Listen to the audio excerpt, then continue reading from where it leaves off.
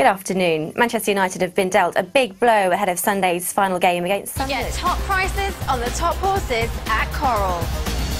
Yes, a very good morning and welcome to Big Saturday right here on Coral TV. Plenty more to come on Frankel as the show goes on. But for now, it's time for me to say good morning to you and give you a little overview of what we've got to look forward to today. Right, joining me to look ahead to the Cheltenham Festival today is Nick Luck. We're looking now at day 3 and we're looking ahead to the Jewson Novices Chase, which is the first race on day 3, which is also St Patrick's Day, so it'll be a fun day. So it's going to be a race run over 2.5 miles. Nick, who do you fancy for this race? And I think all those here to celebrate St Patrick's Day might well be celebrating courtesy of wishful thinking. Thanks, Nick. Right then, so Loosen My Load, he reckons, is one to watch, but Nick Luck's selection for the Jewson Novices Chase on day 3 of the Cheltenham Festival is wishful thinking.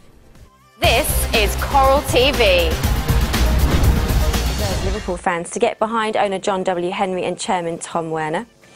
Well, here's what he had to say today. I would hope nobody would prejudge things now. The owners have their own reasons for doing what they have done. Dalglish is the latest high-profile figure to leave Anfield in recent months, but Ayr has denied that the departures are a sign the club is in turmoil. Rangers in action last weekend in a draw against their arch-rival Celtic just wasn't good enough. They are 1 point ahead of Celtic, but Celtic do have a game in hand going into today's game, so they really do have to win today. Can they do it? We've got Mark Landon from the Racing Post to help you work it out. And finally, to football. Well, Chelsea are the last remaining English side in the Champions League, but have it all to do to get past Napoli and make the quarter-finals. That said, Chelsea are odds-on favourites to win the match, and that vital away goal could still prove crucial. But first then, Manchester United have made their second big signing of the summer. But first this afternoon, Mark Hughes has emerged as the bookies' favourite to replace Gerard Houllier as Aston Villa manager. We start then with Fernando Torres, as he's been told he has to react the right way to being dropped. Top prices on the top events at Coral. Joining me this morning on Big Saturday is Chris Medland from FA. Next match, then moving our attentions onto Sunday, where Blackpool host Tottenham. That game kicking off at 1:30. Do you think it could be another shock success for Ian Holloway?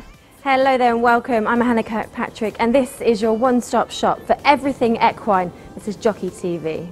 Live action coming from White Hart Lane at 5:30 this afternoon between Tottenham and Blackpool. Harry Redknapp this week pretty much admitting that their race for the Champions League is over. What do you reckon about this game then?